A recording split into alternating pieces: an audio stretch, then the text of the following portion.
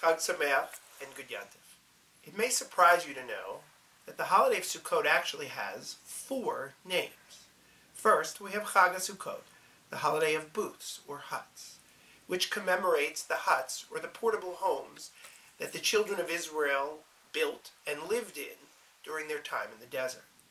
Second, Zman Simchatenu, the time of our happiness. That's connected to the agricultural tie of this holiday, which was connected to the fall harvest, which connects to the third name of the holiday, Chag HaAsif, the time of the ingathering, which of course speaks to the ingathering of crops in the fall harvest, which hopefully will be enough to sustain the people through the winter. The final name of the holiday is Hechag, the holiday. The first 3 names are somewhat understandable, but why the 4th name? Why Hechag? Well, if we look at each of the first 3 names, we can see that they lead into Sukkot, of all holidays being dubbed Hechag, the holiday. First, we have Chag HaSukkot, the holiday of huts.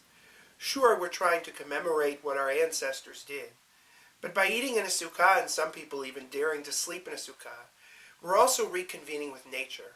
We're going back to our roots, following the solemnity and seriousness of the high holiday season.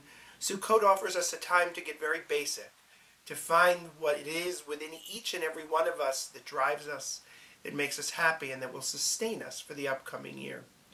Chag HaAsif speaks to the ingathering of food, but it also speaks to the ingathering of community, bringing people together on the holiday of Sukkot to share meals and times in the Sukkah. Zman Simchatenu, the time of our joy, initially spoke to the time of the food that people would be able to collect for the fall harvest, but it also speaks to our mood as we begin the year following Rosh Hashanah and Yom Kippur. We're joyous to be able to celebrate together in the holiday of Sukkot following the times that we just experienced. And all of this, the idea that community comes together, the idea that we're happy in celebrating that community coming together, and the idea that this holiday allows us to return to our most basic roots, is why we then call this holiday the holiday. So I wish you a very Chag Sameach, a very happy holiday, and I hope that you're able to connect with each aspect of this holiday so that for you it will be Hechad, the holiday. Chag Sameach, Good Yantiv.